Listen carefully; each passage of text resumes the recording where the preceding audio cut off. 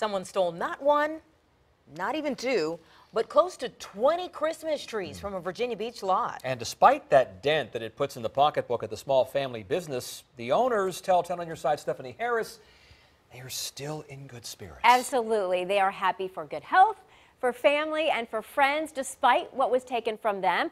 They will, however, be making some changes, and they want to pass along the advice to other tree sellers in hopes it won't happen to them, too.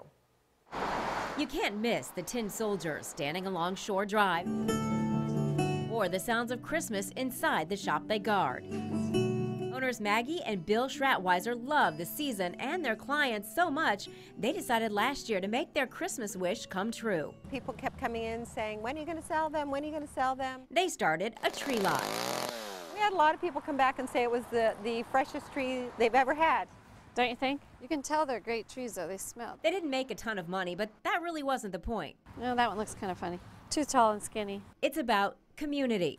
For me, the joy of seeing the families run around the lot and the kids picking out their tree. Over the weekend, they noticed the lot seemed sparse. Bill counted and came up 19 trees short. That's about $1,200 worth. That's terrible. Now, Maggie won't be able to provide hot cocoa to customers as she'd planned, but will continue a tradition of giving away a tree and a holiday dinner to a family in need. Nobody was hurt.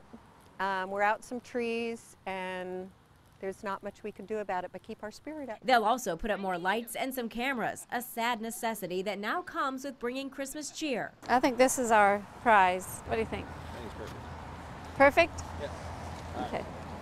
Sold. And they'll do it all again next year. You know, it could be worse.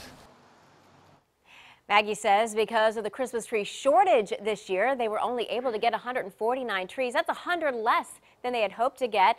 So this theft really hits even harder.